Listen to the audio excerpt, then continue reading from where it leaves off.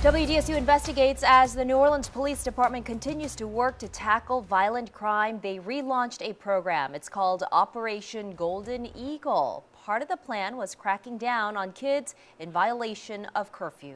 WDSU investigative reporter Aubrey Killian uncovered just how many kids NOPD picked up.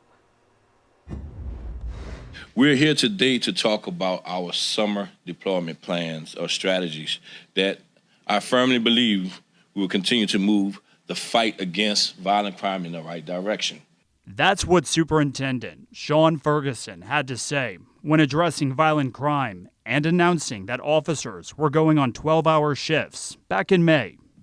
And we are also implementing a curfew plan in alignment with this. There's a total of 8 police districts in New Orleans. According to the data, for the month of June, 10 juveniles were detained for violating curfew. In the 2nd District, there were 7. In the 6th District, there were 2.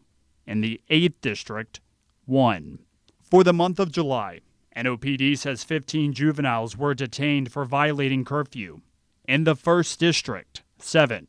In the 2nd District, 2. In the 4th District, 1. The 8th District, 5.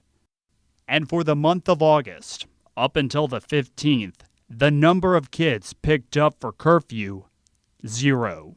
With regards to curfew, we're going to re-implement that again as we have done it before in partnership with Youth and Family Services out of the Office of the Mayor.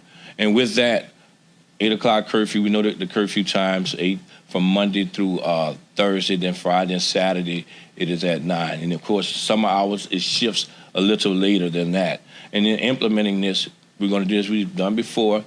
First time or two, we're going to take that child home. But at third time, we will be looking for the parents and holding them accountable. Meaning, when I say holding them accountable, they are subject to being cited as well as to why are the kids still, why we're consistently locating these kids after hours on the streets of New Orleans. So we are going to be very focused on that as well.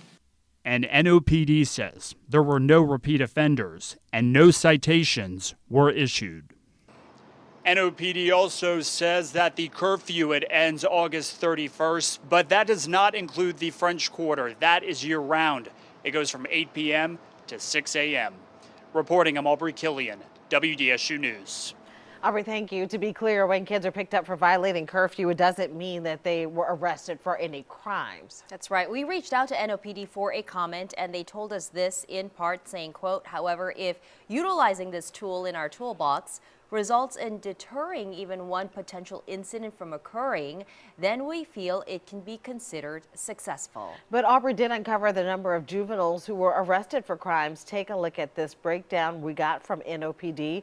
From June 1st to August 17th, 157 arrests have been made on either existing warrants or on-view arrests. 24 juveniles were arrested more than one time during that time period, with most arrests coming from the 3rd District.